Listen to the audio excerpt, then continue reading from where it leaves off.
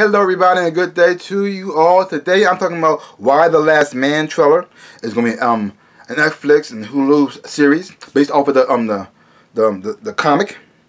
Now I never read the comic, but I heard a lot of good things about it. I always meant to check it out. I think I should read it now, but I should get it and try to read it before maybe before the show comes out. But I don't have that much time because it's coming out next month. So, but the trailer is pretty good. Because the whole concept of this is all the men and all of the whole entire world just die. They just die.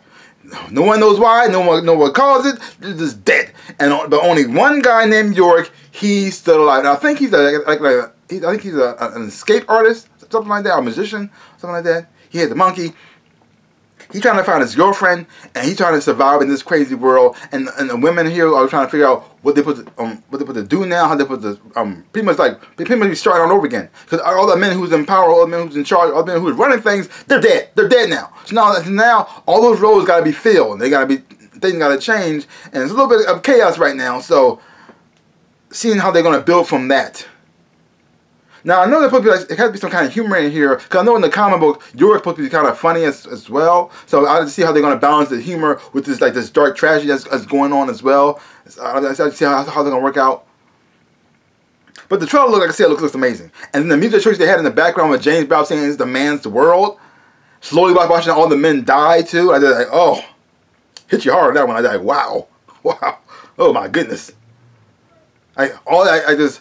So many people had to die. The thing that's giving me the most is the people in the planes.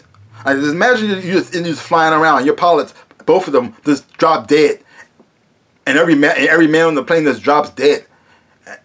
That might be the most scariest thing in the world. And you fall out of the sky like that too. They all dead. Like, good Lord, how many people die? Oh my gosh. Because everything changes. Everything changes in a huge way. Like, what would you do now that you're in charge now? Well, what kind of laws would you make?